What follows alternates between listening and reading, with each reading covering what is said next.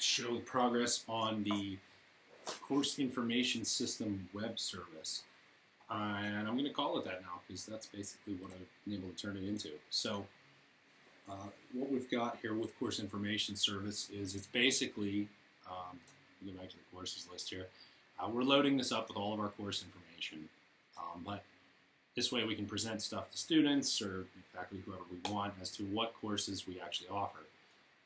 Then, under the hood of all this, comes the fun part. So we start to get into things like field collections and storage of what information relates to what. So this is basically all the data that's necessary to drive the train of the running of a semester.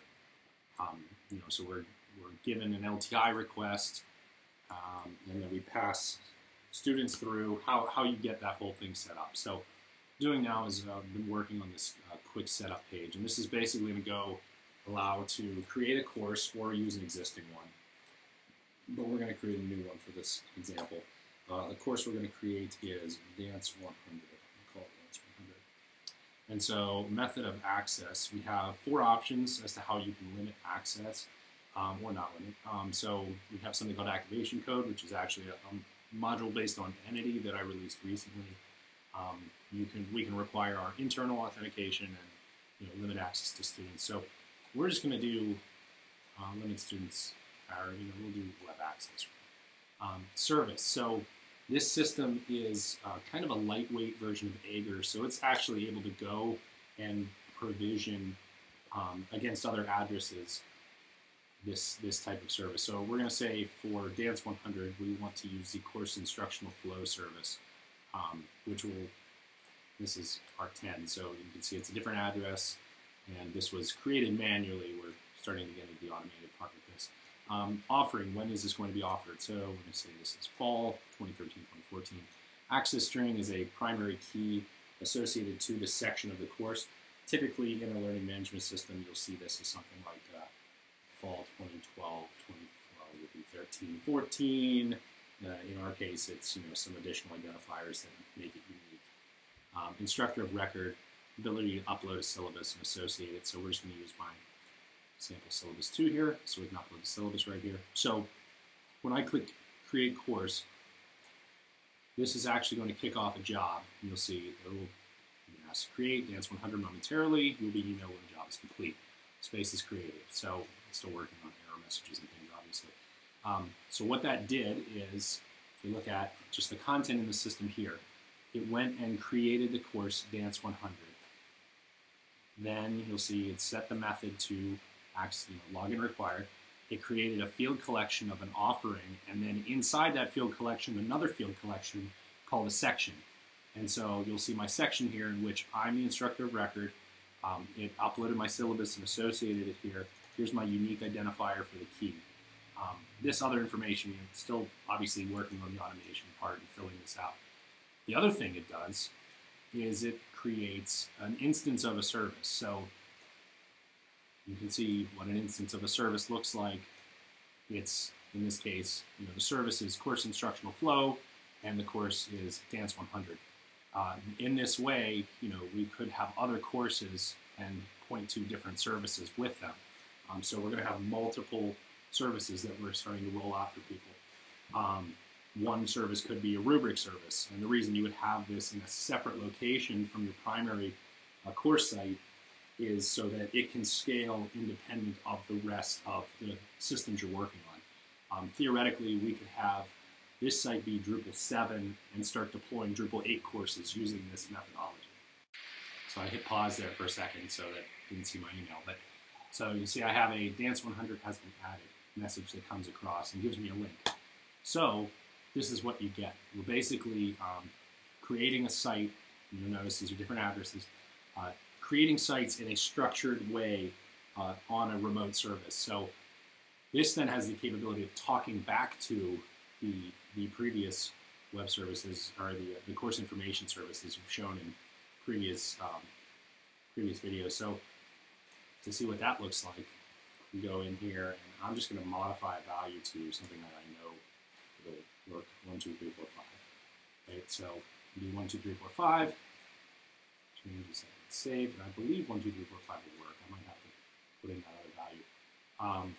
But you'll see this actually, and we'll go into modules, this didn't just create Drupal, this actually created an instance of the MOOC distribution. So you see there's 127 modules enabled. It then went and did some additional install routines, like turning on our internal authentication system, hooking us up with just the arts and architecture settings to drive this train. So little nuances like that it's able to do. And let's go to syllabus here. So we have a stable connection back to the course information system because this page loaded effectively. This is not a node in Drupal, and if I go to content, you will see there are no nodes in Drupal at this time.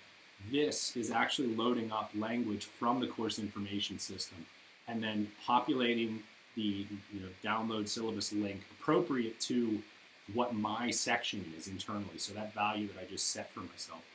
So if I go back to people for a second here, and we go to edit, and we're going to go into main profile here, and we're going to change section to another section that I know is Bill Rose only, I believe, is another section. Just want to demo at the moment. And go back to the site.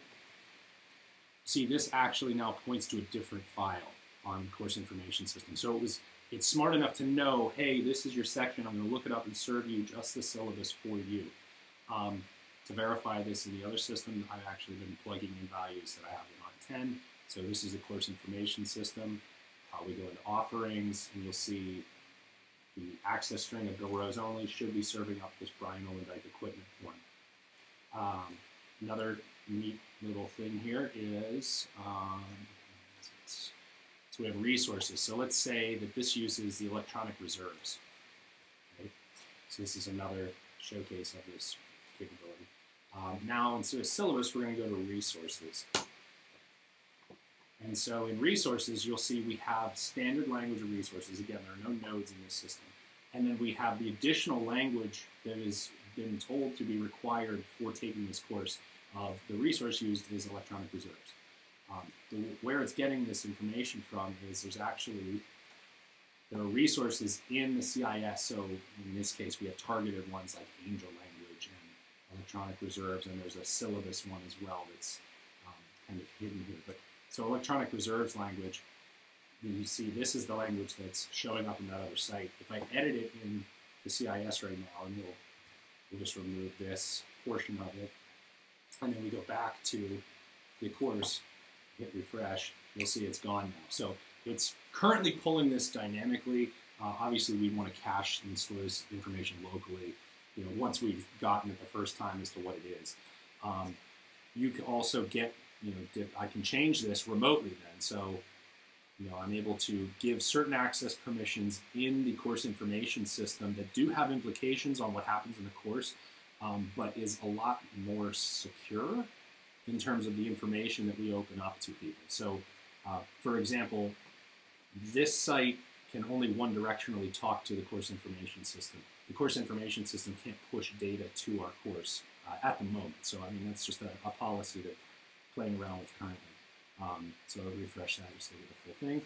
We can also add additional language there by adding different resources. So if we go into syllabus and we say, well, this requires Angel now, and we go back and reload resources, you'll now see that it's correctly loading in Angel and the electronic reserve language. So we're dynamically building the resources page, something that's an instructional design best practice to do, to communicate the resources that a student needs to take a course. But at the same time, you don't want to keep copying this language, and what if the language changes, especially with regards to technologies. Say you have YouTube language, and YouTube changes something about how you access that address. You don't want to have to go around every course and remember, well, how did I use that language? Another thing to do, we could switch to another address, or let's use access string 12345 again, and show another nice little pervasive link to solve an issue we currently have with LMS versioning and section management. So put that in 12345, okay, because I know 12345 works. And we're going to go back to the syllabus page. And so the syllabus page loads its syllabus language from CIS. It has my sample syllabus. I click download, right? And so I'm presented with that syllabus. If we go back here, though, we can also now create a link, and this is syllabus/download. And then I click that, and it will now open the PDF of that sample syllabus. Why this is important is that this is now a static link an instructor can place in their course, and it will automatically figure out what syllabus a student should be served. Right now, the section management that you have to do in an LMS is absurd, quite frankly. You do a lot of replication, you copy a lot of material over and over and over again, and we notice a lot of times during setup by our instructional design team, really what they want is they just want a place to point to that's the canonical source for this information.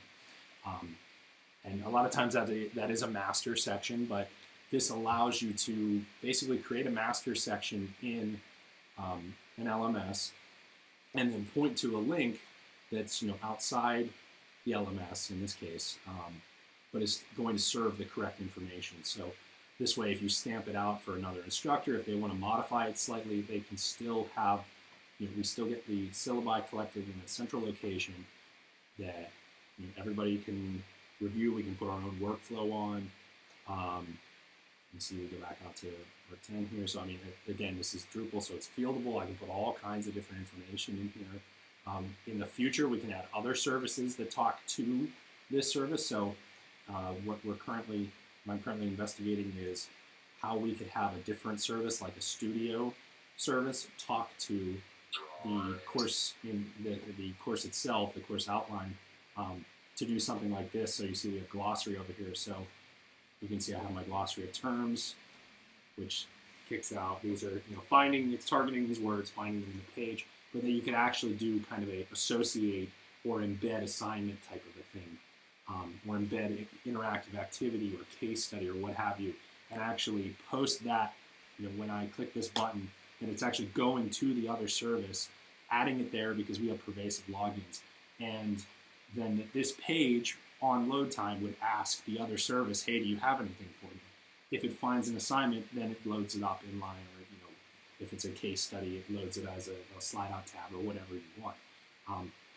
The reason that you would set things up in this way is so that they can scale independent of one another. People can access them at different addresses. There's really a lot of architectural advantages to this long term.